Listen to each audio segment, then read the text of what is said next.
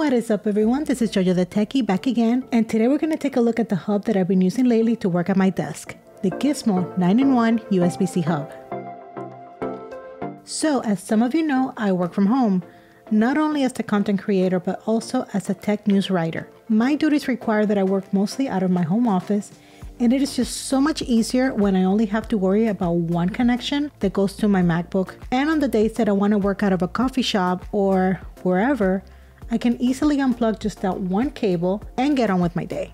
I had been using the Giissmo 14-in-2 dual USB-C docking station, which I made a video about earlier this year, and it's been working great. But since I have an M2 MacBook Air, I am limited to only 2 USB-C ports, which kind of sucks because the 14-in-2 dock uses a cable that uses both of the USB-C ports in order to power everything. So that was fine, but when I wanted to plug in something that required a direct connection to the Mac, I quickly realized that I was out of ports and, unfortunately, out of luck. So Giissmo was kind enough to send me an alternative, and that is the 9-in-1 USB-C hub. It has a smaller footprint and it is powerful enough to power so many of my peripherals, such as my Stream Deck and my Wave XLR. Now, quick disclaimer that Giissmo is sponsoring this video, thank you Giissmo, and provided the dock free of charge so I can showcase it for you guys.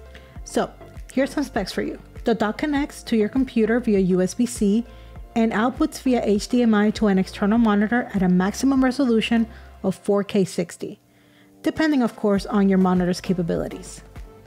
It has one USB-C port for power delivery and another which supports USB 3.1 Gen 2, but it's of course backwards compatible with USB 3.0 and USB 2.0.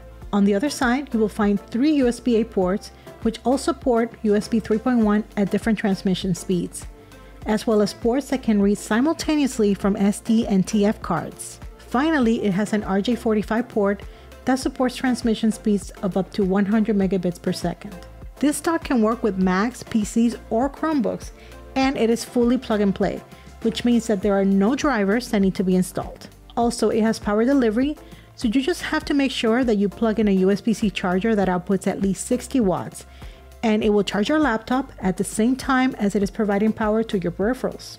It's also small enough that you can take it with you and drop it in your bag if you're traveling and need a few more ports than what your computer has. Now, if you are watching this video around Thanksgiving time in the US, you'll be glad to know that Giissmo is currently running a Black Friday promotion. All the details are in the video description below, so if you can check it out and see if this is something that could benefit you or maybe a family member. So I hope you enjoyed this video and I'll see you in the next one.